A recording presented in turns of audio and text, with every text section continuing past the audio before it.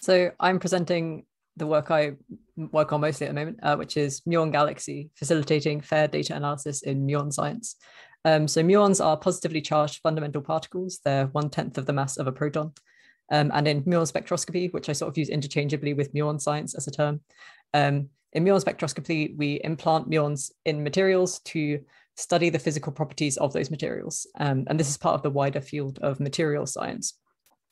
What I work on specifically is the Muon Spectroscopy Computational Project. We develop command line modeling tools that complement this experimental work. My colleague, Leandro Liborio, has been using an SSI fellowship to engage Muon scientists with our tools. But a barrier we've encountered is that many of our potential users are unfamiliar with the command line. So really we need a graphical user interface for our tools to reach the sort of the broadest audience with them.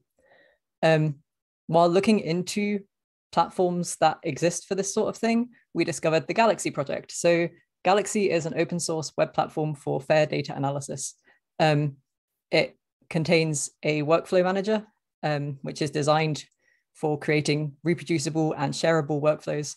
It's already widely used in the biological sciences, but the way that it's built makes it really easy to extend to new areas of research, and the community is really welcoming and open too. So we've entered into sort of a mutually beneficial relationship where we get to build on an existing platform, which saves us a lot of work. We get to use these features which facilitate fair science. And in return, we contribute new features back to the Galaxy project, including tools and workflows for muon science specifically, and expand that community to a new domain. With the outcome that muon science is more reproducible, more open, fairer, and hopefully also easier. And the software is more sustainable too. Thank you.